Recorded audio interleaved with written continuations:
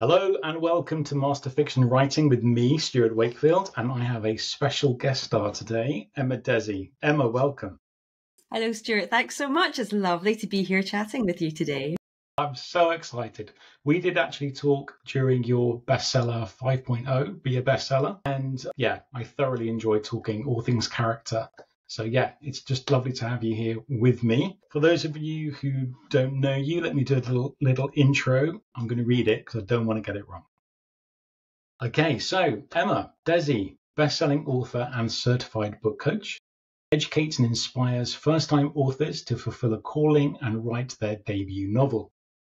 Drawing from her own success and training, guides writers to finish their first book through detailed feedback, accountability check-ins, and compassionate support in a year-long one-to-one membership. Emma lives in Edinburgh, you lucky thing, with her husband, 3 children, 3 cats. That's a cat per child, and is passionate about helping authors achieve their dreams through her individualized mentoring.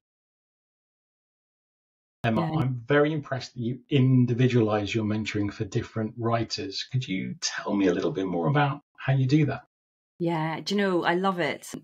I really like having that time. So I work with my writers for a year at a time. So it's quite a commitment on both sides. And so they have to be committed to their book, first of all, and the project. And they have to have trust in me and feel very strongly that I'm the person to guide them through it. And then, of course, then it's a big commitment for me. I've got to make sure that I'm committed to the person I'm working with and getting them through that year, because it's the first book that they're putting together. They're very nervous. There's lots that they do know, but there's lots that they don't know. And so it can be quite a tightrope to balance. So yes, there's a level to which I work with them on the craft and helping them structure a story, particularly the big developmental structural side of it. And then we kind of delve into the milestones of each book and what each book requires before we think about the language that's being used and how the chapters are working out. But interestingly, actually, I find two of the bigger components of that mentorship is, first of all, accountability. A lot of the people I work with have been writing the same book for 10, 20, 30 years and never finishing it. And so having that person who's on them and saying, right, if you've got your pages ready, now we're going to meet up and chat about these. It just gives them that accountability, so they know they're not writing into a void, they're not writing into a vacuum, but actually somebody, me, is waiting for those pages to come in. And that's a really, really big part of their success, I think, is having that. And then the other big part is support element, the brainstorming element, the emotional side of it. And you'll know yourself, Stuart, over 12 months, there's a lot that can happen over those 12 months. Indeed. And I've had one student who came in to work with me. She said, "Do you know, Emma, I'm a very self-sufficient person. I don't think I'm going to need that emotional thing, but I appreciate you offering it." And boy, did we delve into that emotional support over the course of the 12 months, because she hadn't understood, or she hadn't appreciated or she hadn't noticed, let's put it that way, she hadn't noticed in herself the ups and downs. I think when she hit a lull in her writing, she just stopped. And so didn't kind of understand that that's actually a big part of it. And when you work with a coach or with somebody, they help you not put the book down for another year, but keep going and support you through it and talk out any of the issues that they're having to get them through to the end of it. So I'm part of someone's life for a long time, and it's actually a real privilege. I do really like it. It's, obviously I can't work with too many people at one time. So I end up spending a lot of time with them over a month. And, I'm laughing because I realize I probably spend more time with them than I do some of my friends who don't live in the same city as me. I was kind of like that. Yeah, it really, really does. And we're with each other through the ups and downs and, illnesses, bereavements, moving house, all of these things. We're quite often together on that. And so I feel very honored that that they've chosen me to come in and do that with them. But I deliberately chose a year to do it because, these are women who are writing their first book. So they're still figuring out their process. They're still kind of trying to understand how you piece this long form piece of fiction together. And then also it just allows for a bit of life to get in the way and to happen, and we can have a degree of flexibility with it. So it's not for everybody, is it, working for so long with somebody, but I really, really like it. And I count many of those women that I work with to be my friends now. And it's really lovely. It is interesting how bonding that becomes, because I know you and I, we both come from an acting background. Yeah, that's right. And I don't know if you ever experienced this, but, acting can be very intense. So, sometimes you've got a month of rehearsals, sometimes you've got, 3 weeks, and then you're doing a show. It could run 2-3 weeks, maybe even longer. And at the after show party, it's like you had this special experience and you're kind of bonded. And you think you're going to be friends with these people forever. But after the after show party, you never, ever hear from them again. And coaching, I thought, might be like that because it is a very intense relationship. But I am also finding that the writers that I used to work with, we stay in touch. Yeah. Even if they're not writing. Yeah. Yeah. Do you know, I hadn't put that two together, that likeness together, but you're absolutely right. It is like putting on a show together and you create this fantastic story together. It just happens to be on paper this time. Some people they go off and I don't hear so much from them again, only sporadically.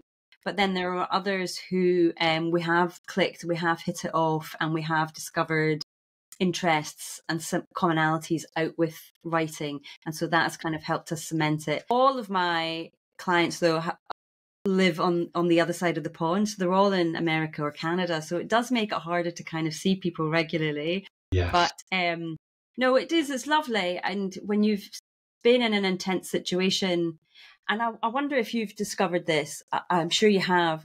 I think a lot of writers think, oh, I'm just writing a piece of fiction, I'm just writing a story, it's not going to be that deep. But actually, it turns out that our first 2, 3, maybe even 4 novels are very autobiographical.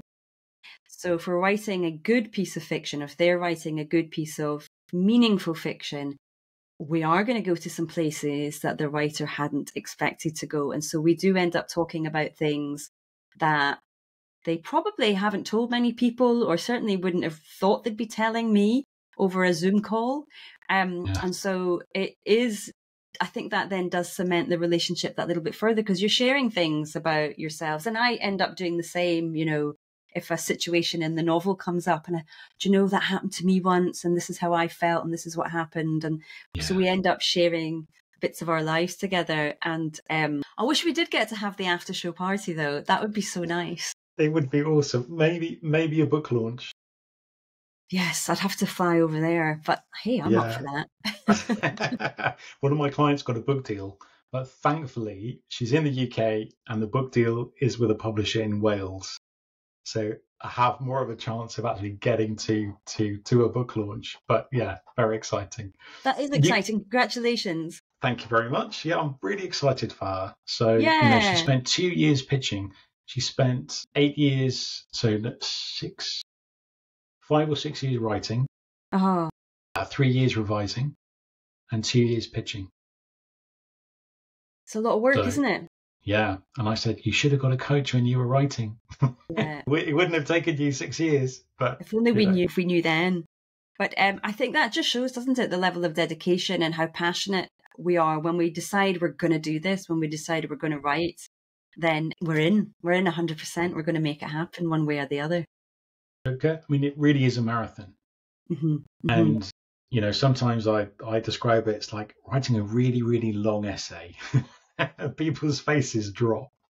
But, I do think, I see so many coaches and editors and, writing coaches build their careers on writing a book is hard.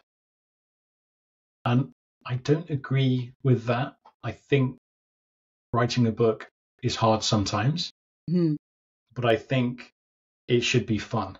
Yes. And I noticed that you have these 4 pillars of success, of which one is fun. Yeah. So can you tell us about those pillars? Yeah, for sure. Although remind me to come back. I want to ask you about the that you don't think it's hard. I'm intrigued. I don't think it should always be hard. I think it's hard sometimes. Yeah, no, for sure it's hard sometimes. And actually I do encompass that within the 4 pillars. So these 4 pillars, they originally they sort of came out of my own experiences of writing over the years. And I sort of noticed as I got to know my own process of novel writing, I kind of noticed I had these ups and downs and these different phases of it. And then with my own clients, with my own writers, I noticed over the course of a year, they would go through these phases as well. And then even being on social media, sort of questions that people were asking or the emotions that they were sharing in a Facebook group, for example, I realized these are, it's not just me, it's not just the people I work with, these are commonalities. And I'd say that they encompass the person right at the very beginning who's writing their very first short story or at their first workshop, all the way through to people who are at the top of their game. So I think they encompass everybody. But the first pillar is just the awareness pillar. So if we're thinking about sort of newer writers specifically, it's that awareness of where you are in the writing and publishing landscape.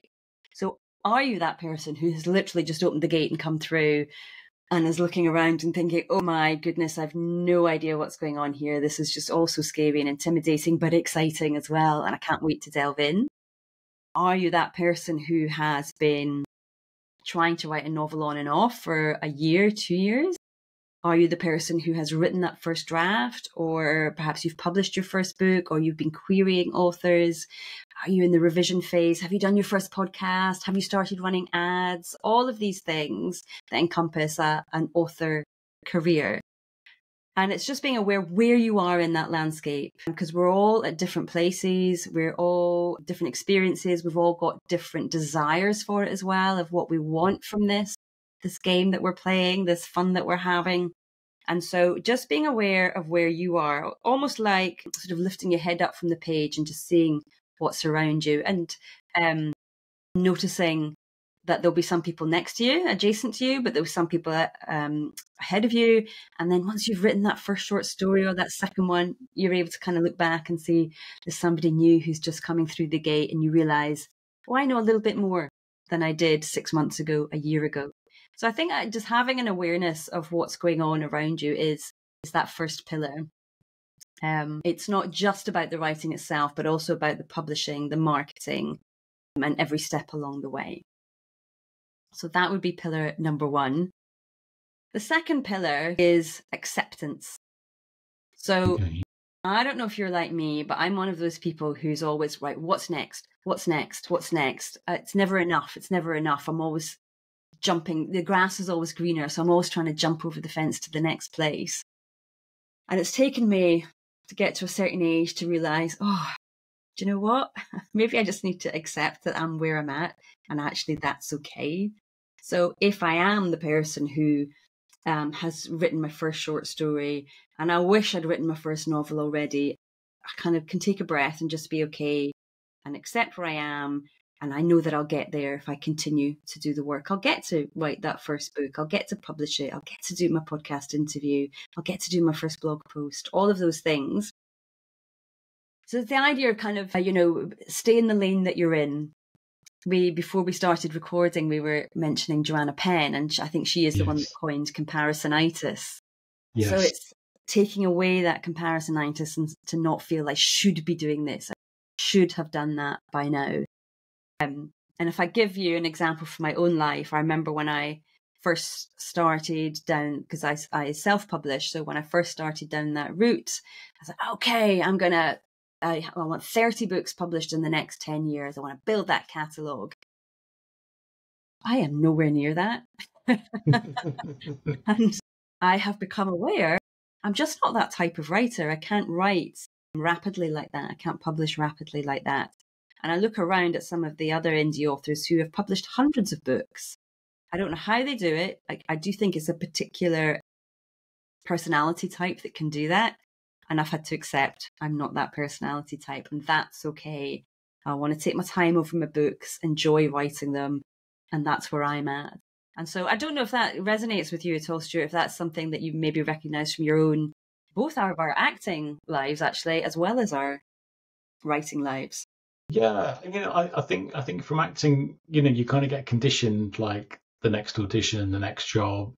How's all of that going to work? Because especially if you are a full-time professional actor, I mean, that's putting food on the plate, paying your rent, like all of that kind of stuff. And, sometimes you're going to accept jobs that maybe, you probably wouldn't, or that's not the kind of like envisioning. But I think there is this, particularly in self-publishing, I think there is this pressure to like constantly being releasing books. And, you know, writers come to me and it's like, I'm writing a series and I'm part of the way through this and this is the overarching thing and I have to write a book every quarter. And I'm just like, whoa, okay, like steady on, like especially if this is the first time they're writing, it's like it's going to take a little while, and it may well be that it's going to take you a few years to write that series because you're not necessarily going to be in that cycle of writing a book every quarter. And also, I think there is something around, I do think there is some people who kind of just got it, right? But I think there are also people who are like just churning stuff out, okay? And I do think people in certain genres are kind of a bit more forgiving. I think if the hook of the story or the subject of the story is powerful enough, they'll forgive some not great sentences and some terrible grammar and even the odd typo. But there is this, I think just socially, there is this pressure on us to be productive all of the time. And we've moved away from this. Productivity used to be measured, especially when we had kind of like manufacturing in, how many units you are producing, okay? Now we've moved to this kind of knowledge-based working, which is very difficult to quantify. So we've ended up with this looking busy, being busy. And I think some writers fall into that trap that they're being busy, but actually they're not really taking the time, because it is kind of a knowledge-based kind of working. It's learning the craft, it's learning the story, it's learning the characters. There are all of these different things. And I think some people think that their writing should be sitting down, pounding out stuff. Writing can be looking out of the window and thinking about character. Yeah. So sometimes this write every day, I think, is great as a muscle memory, and that's fantastic. But I don't think people should get caught up in thinking they have to be pounding out words every day. And just coming back to your pillar, it's accepting that. Yeah. Yeah. Yeah. And being okay, and kind of being okay, accepting and being okay with it. And that's so interesting you've made that kind of comparison as well. And you're so right that we have gone from manufacturing, well, I guess a lot of places, Britain, I can only speak for Britain, but certainly manufacturing based, to this knowledge base. And you're so right, you can't quantify it in the same way. There isn't a unit as such, unless you want to class that as a book. And I have absolutely been guilty of that. And I've been thinking about it this week, about how I have this big drive to be productive. And if I'm not being productive, then am I wasting my time? What am I doing? And my mum's friend, he's a musician, okay. And he hires out a studio and he goes in and records with people. And my question was, okay, so what are you going to do with that? And I remember his surprise, and he said, well, do I have to do anything with it? I just like doing it. Yeah. This was a complete shock to my entire kind of way of being. And I had to sit with it and think. I've thought about it quite a lot since he said that to me. And it's sort of seeped into my own, not entirely, I still have to battle with myself not to be trying to jump to the next thing and produce the next thing. Yeah. But I've realized, what is wrong with doing it simply because you love it and it brings you joy and a sense of well-being inside. It doesn't have to be something you sell or you produce, you don't have to make a product out of it. So that's been quite fascinating. Yes, and I had my brain melted a couple of years ago. So I was the municipal liaison for National Novel Writing Month for the county I live in, Hertfordshire. And from there, I started the virtual Hertfordshire Writing Group, and we started producing anthologies. But one of the guys who was in the group, he had been doing nano, I think, for 10, 12 years and completed every year and had never gone back to any of those novels. He had no intention of editing, publishing. He just liked doing it. And I could not get my head around that for months and months and months. And I almost felt like I was bullying him. And then he started acting like I was bullying him. And then I realized that I just had to back off, because he had these wonderful, wonderful ideas and titles. And I was like, you need to do something with this. Like, I'll work with you for free. Like, it was like, please do something. No, not interested. Gosh, strength of character there, and he knows what he wants and what brings him joy. Yes, yeah. And I think we put ourselves into so much pressure. So much pressure. We're so unkind to ourselves sometimes. But yeah, I think that kind of acceptance of, you probably do this with your clients, is like, okay, what is your vision? Are you going to seek traditional publishing, self-publish, hybrid, something else? And it's really getting to that core of what it is that people are trying to do. So how do you blend that into kind of the acceptance phase or the pillar? Well, I don't blend it in because it's not my book and it's not my sort of. Do you mean for myself or for my clients? For your clients. So when you're working in that kind of acceptance pillar, is if somebody is going to go for self-publishing or traditional publishing, is there a difference to the way that you might mentor them over your year? No, do you know, there's not in terms of how I mentor them. But it's the question is just great for them to know what it is that they want, what they're working towards. And it does change. I've noticed it changes over time. So some people will come in, especially younger people will come in and say, I want to self-publish. I know that that's what I want. But older people will come in and say, I want to traditionally publish. And that's fine. So we know what we're going for. We have an expectation there. Okay, well, how long the book needs to be. We need to be thinking about making sure we hit all those right milestones, and that it's something that we think a publisher will go for or an agent will go for. But it is interesting how over the course of a year, a lot of people will change their mind about the route that they want to take. And I don't think it's because they're trying to take the easy route. But I think, so the women that I work with predominantly, I'd say they're 65 and up. And they've been writing this book for, as I say, sometimes up to 30 years. So this is a big, big part of their life. Yeah. And I think there is an element of them that realizes to get this in. So my promise to my client is we will finish that first draft. You'll have a beginning, a middle, and an end. So then there is still a point of revision that they need to do, and they understand that this is going to take time. And so I think their sort of concept of time and their awareness of where they are in their life, the slowness of traditional publishing and how difficult it can be, makes them kind of reconsider, well, what is it that's most important? Is it most important that I have, Random House or Penguin on the side of the book? Yeah. Or is it important that actually I just get this book out in the world and I've achieved this thing and I get to share it with either the people I love, or, if a stranger buys it, that's fantastic. But I think their acceptance of where they are in life and what they want for that book changes as well. Yeah. And I know it certainly did for me as I was kind of thinking about what do I want long term. So I think there's a level of acceptance there that maybe the dreams the idea of success that they perhaps had in their 20s is very different to what they have in their 60s. And that's okay. Yeah. Yeah. So it's an interesting one. So pillar 1 is awareness, pillar 2 is acceptance, and pillar 3 is the one that we sit in for the longest, I would say, and that's the growth pillar.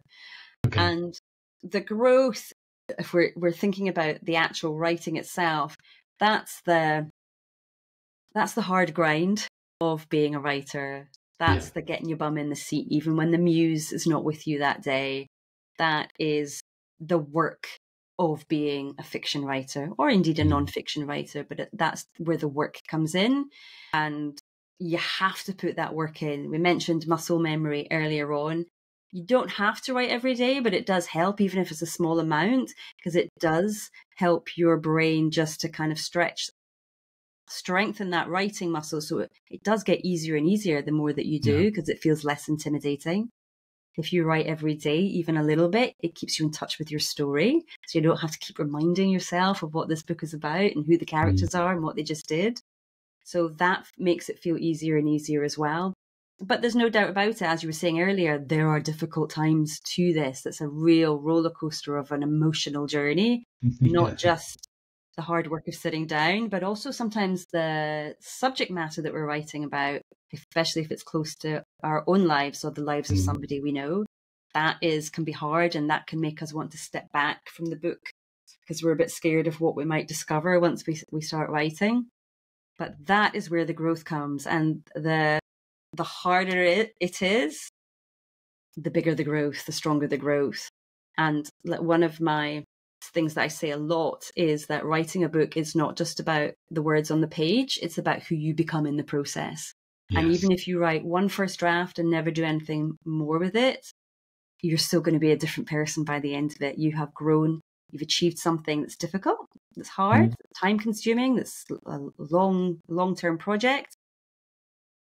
As Jenny likes to say, it's an intellectual endeavor, and it certainly is. Even just the project management side of it can be that intellectual endeavor. But you've also learned something about yourself as you've written this book. And so I feel, anyway, in every conceivable way, you have grown in some way. And that is the growth pillar in which we sit for the longest time. Yeah. It does change you. It does change you. And just for those who don't know, Jenny, Jenny Nash is the founder and CEO of Author Accelerator. And both myself and Emma went through the training, hundreds of hours of training, 3 lots of practicums, including written work, video calls, all of that to become certified book coaches.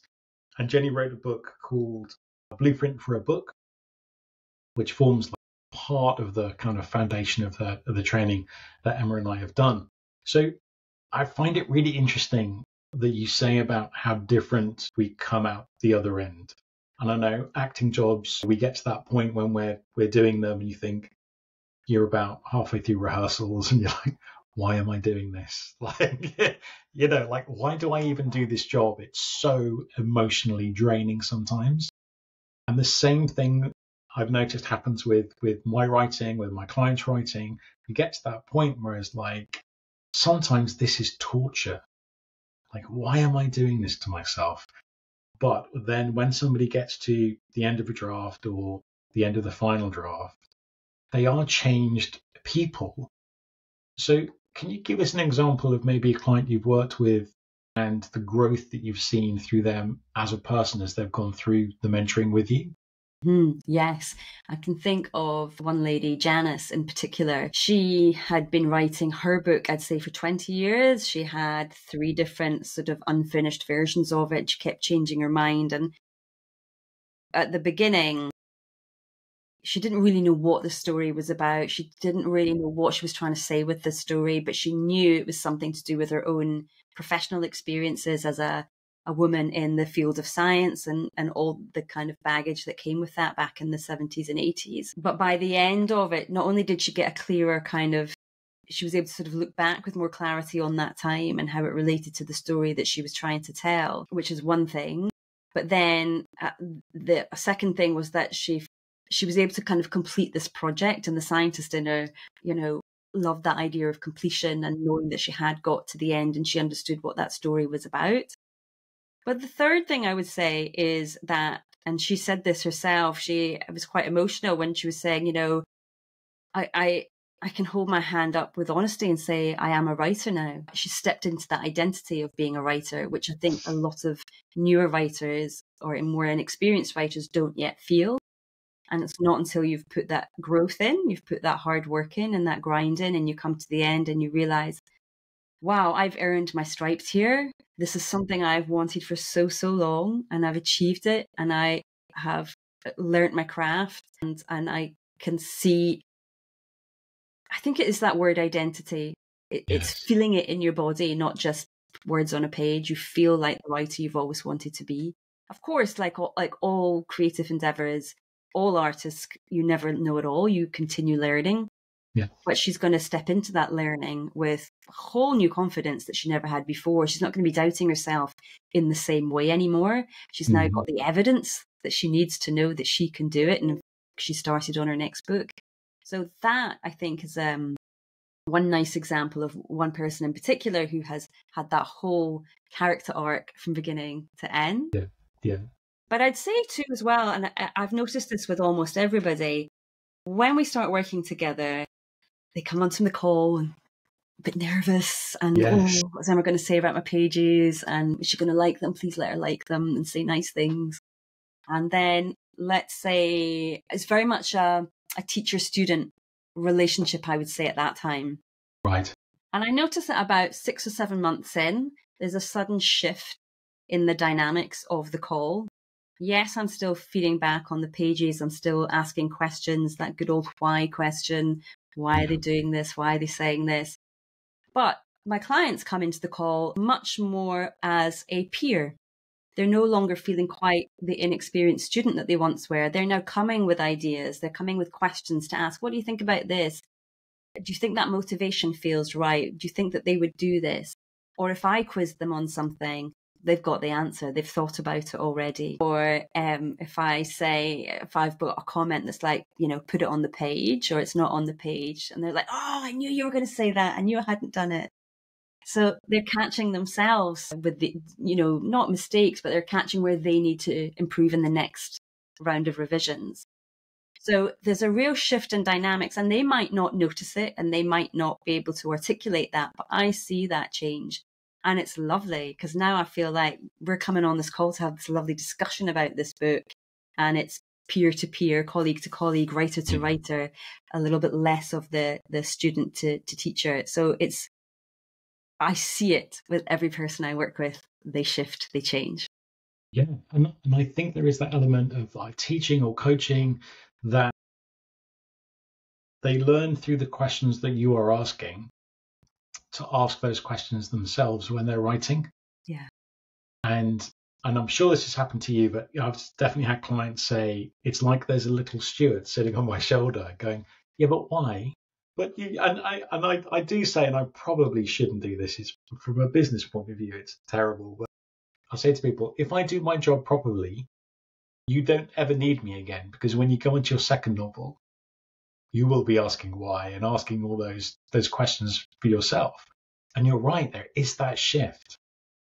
There is that shift, and there's this sudden kind of acceleration that you see, and you see that growth. And it's not just about getting things on the page, although that is a huge part of it. So many writers don't get the emotion on the page or backstory or really understand how to do it, but also to really understand and think about story objectively, whether it be other people's stories, but most importantly their own. And that paradigm shift in their attitude to story is, it's just thrilling to see. Yeah, it is thrilling. Yeah, it is. Yeah.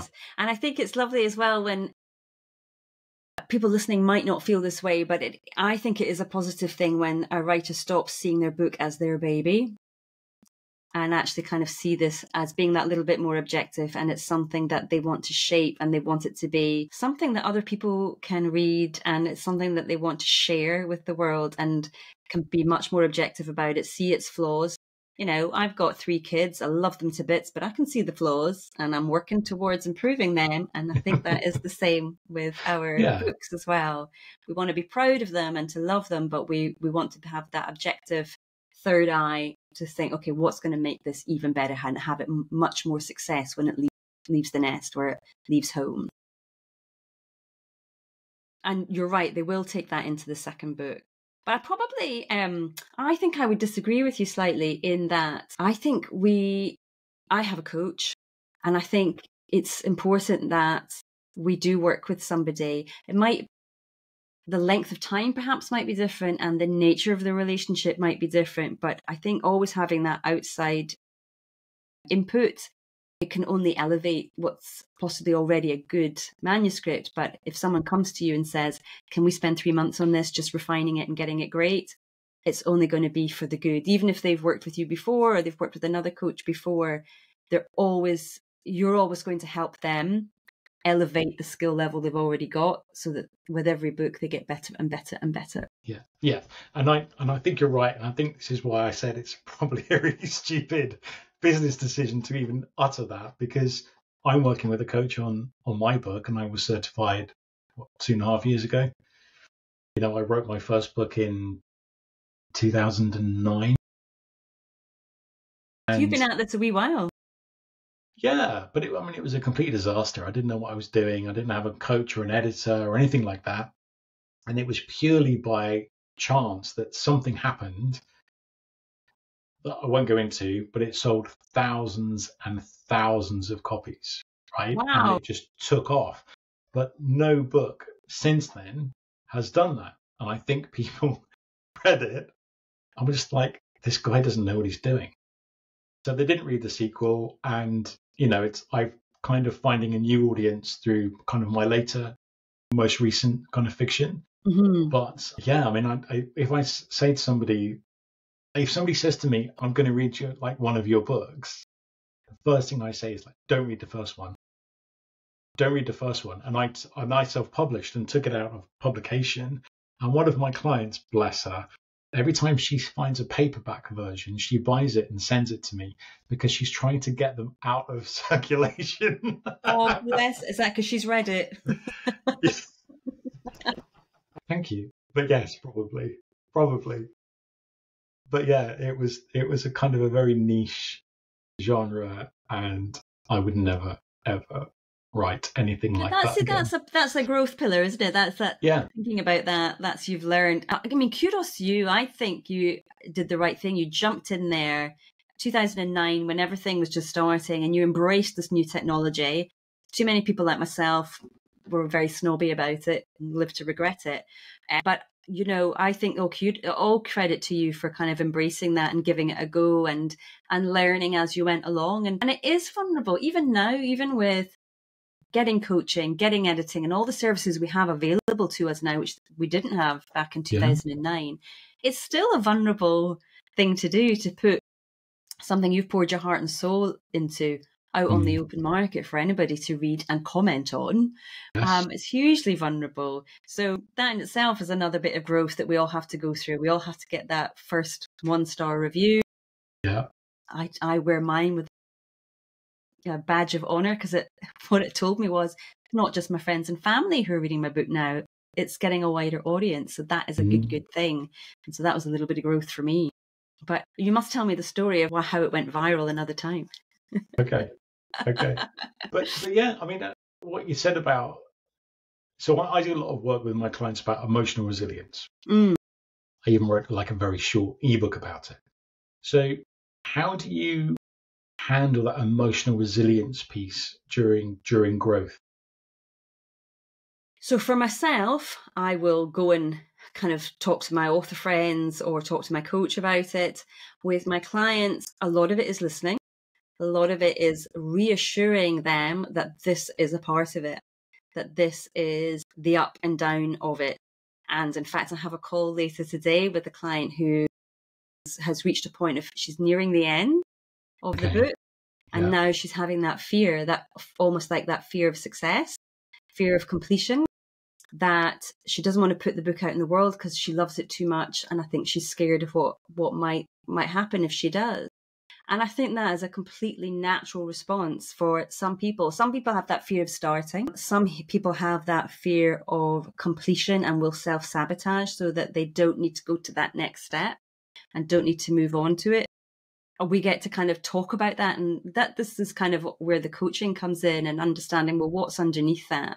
Is it because you don't feel the book itself is good enough, that it just needs more work? Or is it an emotional thing that's going on, and the fear of, well, what's the next step?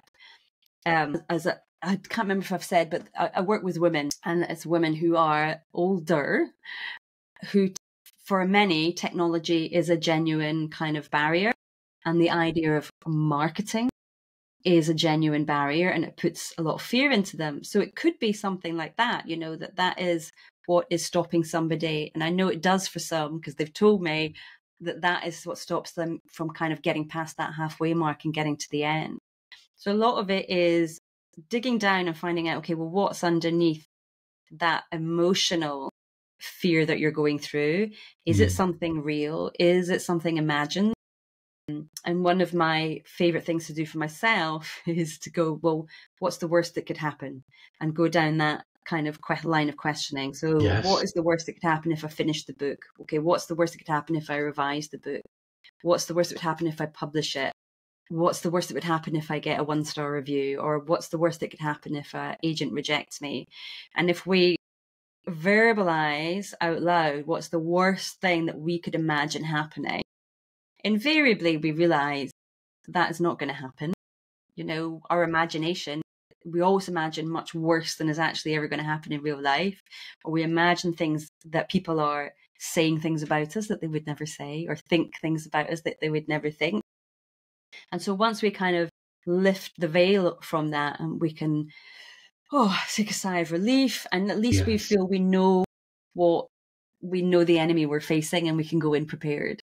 So that's often, usually, no matter what stage we're in along that growth, and no matter if it's to do with writing, publishing, marketing, it's one of our levels, it's one of our imposter syndrome symptoms coming out and showing itself. And if we can understand which imposter syndrome symptom is showing itself, we can work through that and then move on from there until the next time it rears its ugly head. Yeah. What kind of responses do you get when you say, what's the worst that would happen if you got a 1-star review? Often it's the same thing. It's, well, they'll say no. Someone will say no. Or that people won't like it. And there's often a fear too that, you know, if someone's very much an introvert, that fear of having to go and talk about your book, and the fear of kind of selling your book, or what they perceive as selling their book rather than just telling people about their book. That can be a big fear as well, but genuinely as well to the technology. So we can break that down. You know, if you don't want to do podcasts, don't do them. That's okay. You know, if you prefer the medium of word, lots of people are still doing blogs, so you can still do it that way. If it is about the writing itself or the fear of completion, then it will be, well, what if an agent says no? What if I do get that 1-star review? What if nothing ever happens with it? I think sometimes as well, there's a kind of, especially if there's a partner in the background, there can be, you know, I've invested so much money in this, and what if it doesn't pay off? I'll feel guilty about not earning it back and not having a big bestseller and all of that. So there's lots of things that are going on. And then if it is that kind of interfere, we can go back to that question that you were asking earlier, which was around success and what does that mean and what do you want for the book? And in fact, one of the questions I do ask when I'm talking to somebody, because before we start working together, is, well, what happens if, or how would you feel if this is not the book that you published, that you get to the end of it and you realize, I don't want to publish this, I don't think it's good enough, it's not the book I thought it was going to be. How would you feel about that? And most people at the time will say, okay, I'd be okay, but I would just move on to book 2. It's quite a different thing, I think, though, when you do come to the end and you have put in that hard work. It raises up a lot of emotions, and sometimes it's just having someone holding your hand and saying, this is a good book. Yes. You know, stand by it, stand behind it. This is a really good book. You can do this. And that can give them the confidence and the courage they need, that we all need, that resilience to move on to that next step. Yeah. And, you know, my client who just got the book deal, did I mention they just got a book deal? I'm sure I did. I'm going to be lunching out of this for years. But that's a really good point, though, Stuart. And I hope for our listeners to kind of hear that our client's success is our success. We are with them 100%. We are so behind them. We are almost as invested in the book as they are. We're certainly more invested in it than anybody else outside of them is. Yes. Their friends and their family support them, love them. They're not as invested in this book as we are. We care about their success, and their success is our success. Yes. And, you know, she'd been pitching for 2 years. And, she had a couple of breakdowns, but I knew that manuscript was good. And I knew, so much of it is about luck and timing, unfortunately, but she kept going. And she actually submitted to a publisher in the end, not an agent. Mm. And she ended up in front of a panel. And it was some kind of Terrifying. like Welsh Arts Council panel. And she wasn't expecting that. So they kind of, she was blindsided. But on the panel was a guy from Waterstones, a buyer. And he said it was one of the 2 most saleable manuscripts he'd ever read. Wow. And I felt so vindicated because I knew that manuscript was good.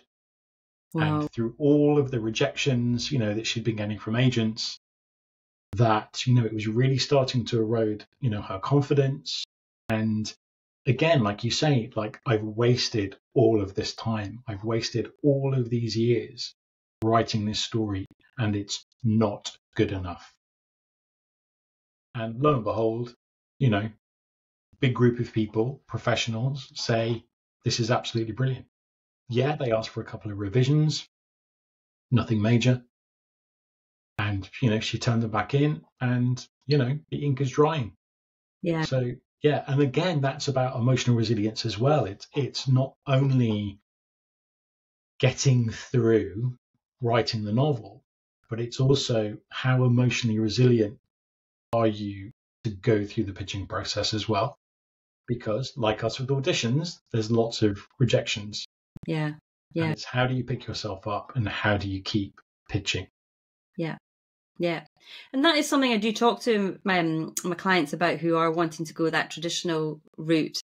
And I do sort of paint a worst scenario for them because I want them to understand that this is hard, that it might take 100 people to get the right agent. You might get a top publisher, but they're going to ask for revisions. So your work on this book might not be done when you think it's done. And it's up to the author to have that self-belief in their book to say, okay, I can work with those changes you want, Mr. Publisher, or to say, no, actually, I think this book is good as it is, or I'm not willing to make that particular change you want, but I will make these.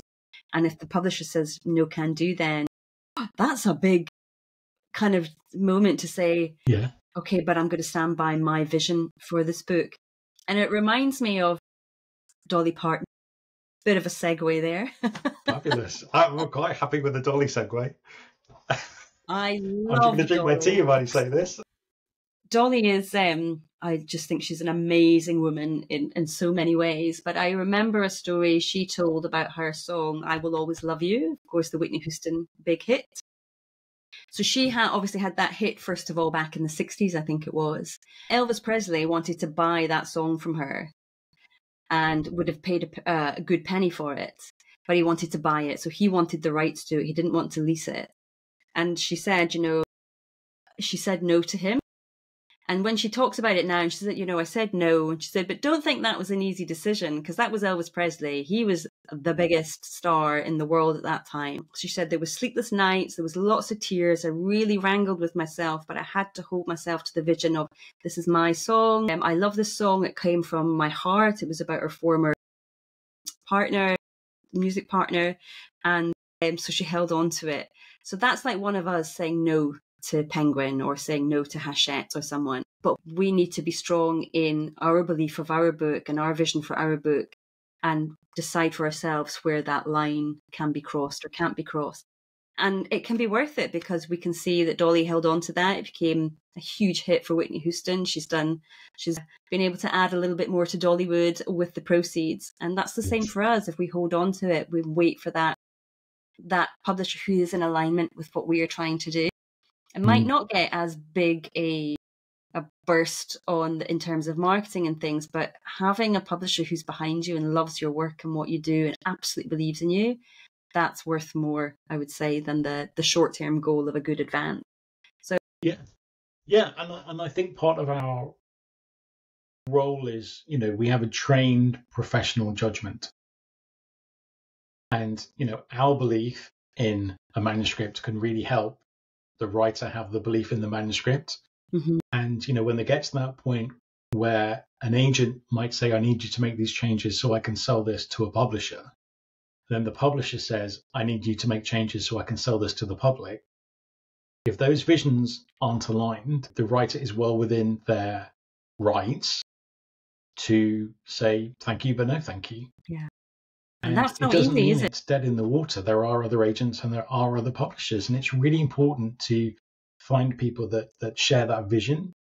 And I'm working with a client at the moment. He'd written the first draft of a story, started to kind of like punt it around a bit, and the lead character is a boy. And the agents were coming back and saying, well, it really needs to be a girl. But it fundamentally changes the story. And he ended up hiring me because he wanted a guy his age. And I took one look at it and I was like, there is no way this story could be with a female lead. And he's like, finally, and it was just like, but his instincts were absolutely right. It would fundamentally unravel everything that he was trying to achieve if the lead character was a girl. And, I again, luck and timing, we don't know yet. He's coming to his last, 40, 60 pages. And, we'll have like the view of the whole thing.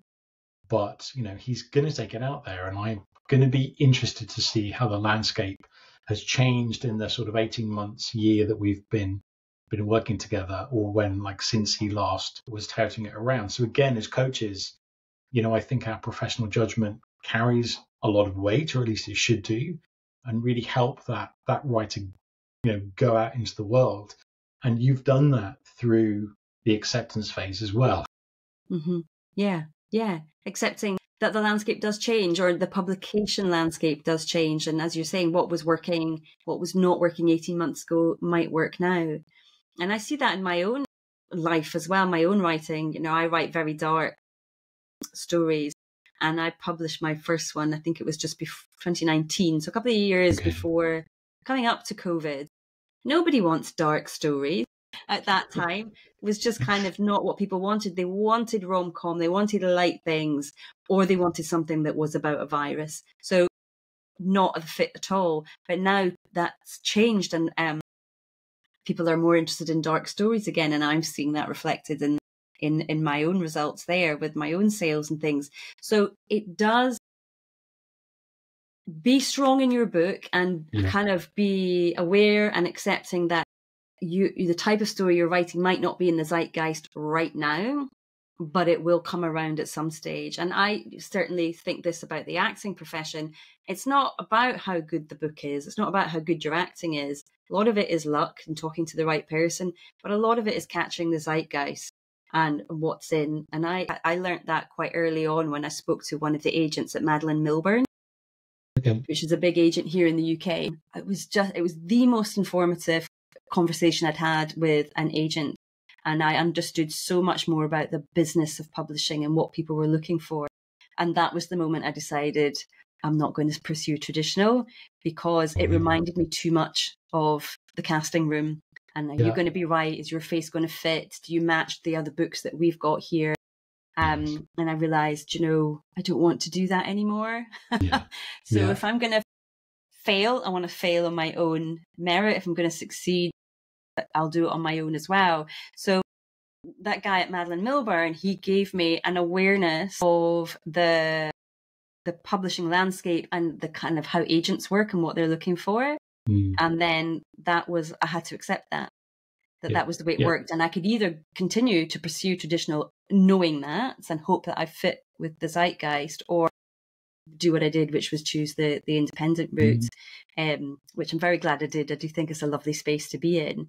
But I've lost my train of thought. But things come around. Yeah, things come around and go around. And that awareness that things change and being accepting of where you sit right now doesn't mean it's not going to change in the future. I think it was Kristen Hanna, Firefly Lane. She published that book 20, 25 years ago. And it kind of sat mid-list for a long, long time. And then all of a sudden, TV series, Yeah, it's yeah, bestseller. So everything comes around. Don't yeah. give up on your Even book. Just hold firm even with if it. you look at Warhorse, yeah, I mean that had been around for ages, and then suddenly the National Theatre put it on, amazing production, Yeah, and then the movie. yeah, yeah. So I think that's shown us that books have a shelf life beyond launch day. Yes, yes. And it's all discoverable as well, eventually. And shout out, I can't remember the author's name, but whoever wrote Kissing the Coronavirus. Ah, I love that. It's terrible and it's trashy, but it's not very long. And I was just really like, That's it. and then the follow ups were the one about when COVID like mutated. Oh yes, I That, didn't read that, the second one. yeah, that was the follow up. And then there was one about the inoculation. Oh really? Just like, why didn't I think of that? That's so good. So Yeah, that author caught the zeitgeist and just wrote yeah, something funny, and it took off. yeah. Yeah, Timing, yeah. absolute timing. But I think So that's a nice way to kind of segue into that final pillar, which is the yes, fun pillar. yes, Uh, please. and I think that author was having fun when they wrote Yes, that short story, for sure. So I don't know about you, but I certainly started writing as an escape. It was something to do in my free time. It was something I loved. It switched me off from the day-to-day trauma that I was going through at the time. But when I decided that I wanted to write this book with a view to publishing, suddenly I became very earnest yeah, and deadly serious about it. And all kind of fun that I'd had with it and the reason I turned to it in the first place disappeared. yeah, And I don't think I'm alone. I know I'm not alone, that lots of us do. As soon as we decide we love this, we want this to be our job or a second career or an additional career, we get very, very serious about it. And we buy all the books and we buy all the courses and do all the webinars. But we lose that joy that we had when we first started doing it. And so I want people to really try and reclaim some of that fun. And that might be a small thing that you've figured out a little plot and hole in your book and you've figured out how you're going to make that work. Yes, ka-ching, extra bar of chocolate for me to celebrate today. yeah, It might be getting to the end of that first draft. Cool, I'm going to go to the cinema and celebrate. Doesn't matter what it is, and it doesn't have to be big. It just has to be a little moment of acknowledgement that you take for yourself to know, I've grown, done a little bit of growth here as I've figured this bit out, and now I'm going to celebrate that and have a little bit of fun to acknowledge it. And I think that that's important we get to kind of see, when we do that, we get to see how far we've come. We look at the awareness of how far we've come along that path. And it buoys us up and it motivates us and it rejuvenates us and makes us feel excited again for that next little bit of hard work that we're about to embark on. And then, of course, when we publish the book, we either have the book launch or we go out for dinner or we do something lovely with it. Same if you do your first podcast or you set up your first ad or you get your first rejection. That is something to celebrate as well because you've reached that point. You've reached that point where you can send your book out, that you're proud enough of your book that you're going to send it out to be rejected or accepted. All of these little milestones, they all need just a moment of acknowledgement of how far you've come along this pathway so that you feel rejuvenated to continue and not being burnt out, but to continue along it. yeah, yeah. And I said before, it does annoy me when people build their businesses on telling writers that writing a book is hard because it makes it sound like it's always hard. Okay, yeah. And it doesn't. And I have the same, this is a bit random, but it irritates me when people say, I want to be in a serious relationship. I'm like, I don't want to be in a serious relationship. I want to have fun and laugh and, be silly together. And I know that's not what they mean. I know they mean like commitment, but I think there is that difference. And it's like writing. Okay. You're in a you're in a committed relationship, but you're going to have fun, right? And I think of this about the difference between writing and story, like the craft. You need to be serious and committed to the craft, but the story is the bit where you play and you have fun. And yeah, there are plot holes, but you can be losing at Monopoly and still having fun. Do you know what I Yeah. mean? Yeah. And then, you get some cards or a good dice roll, and like you're back in the game. And it's still fun.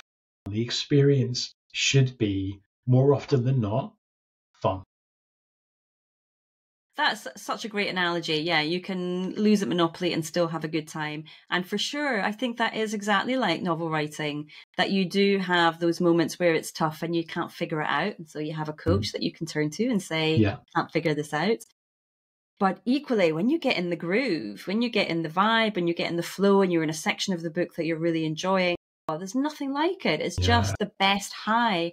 And for us, as creatives, some people need to go for a jog, they need to go for a run, they need to go to the gym, and that's how they balance out their brain and they keep the chemicals even. For us as creatives, we need to write. That is one of the ways Yes. that we balance our brains and keep ourselves sane. And so when we do that, we're having fun. And although you might have that kind of trepidation about sitting down, first of all, first getting into it, yourself from experience, once you get into it, it's then hard to come away from it because you're having so much fun with it and enjoying it. And, for some people, they know the first drafting phase, they know their process, and the first drafting they don't love so much, but they know that they're going to enjoy doing those revisions. They might not enjoy the third revision quite so much, but they know by the time they get to the fourth revision, they're back on a roll and they're loving it again. And so this is part and parcel of it. So I see what you're saying then about how it's not always hard.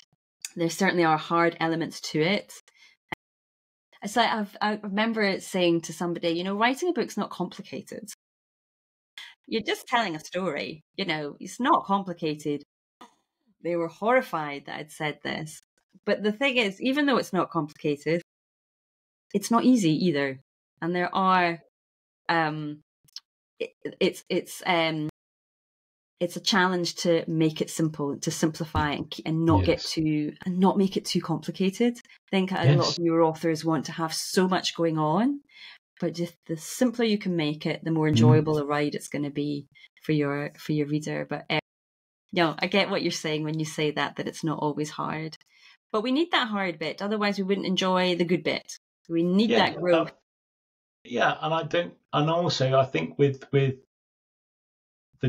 through the difficult moments, whether they be getting the words on the page or getting the story kind of straightened out in our heads and on the page, there wouldn't be that sense of accomplishment at the end. Mm-hmm. Yeah. If you were just trolling off a book, and you didn't feel an achievement at the end, I would argue that you weren't really thinking about what you were writing, and it possibly wouldn't get professional eyes on it. Mm-hmm. And because bored. Yeah. How dull is that, to just kind of go through the motions of it? That's not why we write. Yeah, and just pound them out, And, I don't think it was interesting what you said about writing kind of being a bit of a refuge. I probably shouldn't say this, but I'm going to say it. A lot of the romance writers that I've worked with and I know aren't in very happy marriages. It's really interesting. Yeah. And I do have to kind of like steer them away from kind of the Mary Sue kind of way of writing. But it is interesting that there is this escapism, and a lot of readers, or I shouldn't generalize, some of the readers I've met as well aren't in particularly happy relationships. And it's that bit of escapism. It's that all things have just dried up, not literally, but, it's just having that little spark, because and you get that in writing as well. When you have that breakthrough, you get that little spark, and it is a kick, and it is, the endorphins flow. Yeah. So again, fun. Yeah. I think that's why I probably write on the darker side. My life generally is pretty good, and I can emotionally afford to go to that dark side. Yeah. Because I don't feel that. I know my husband's always like, "Oh, look, it's another true crime show that's come up on the continue watching feed. What a surprise!" But yeah, I love those things. But we do, isn't it? It's why we read, why we write, is to go and live vicariously through somebody else to experience a more exciting life, whether that be a danger excitement or a love excitement.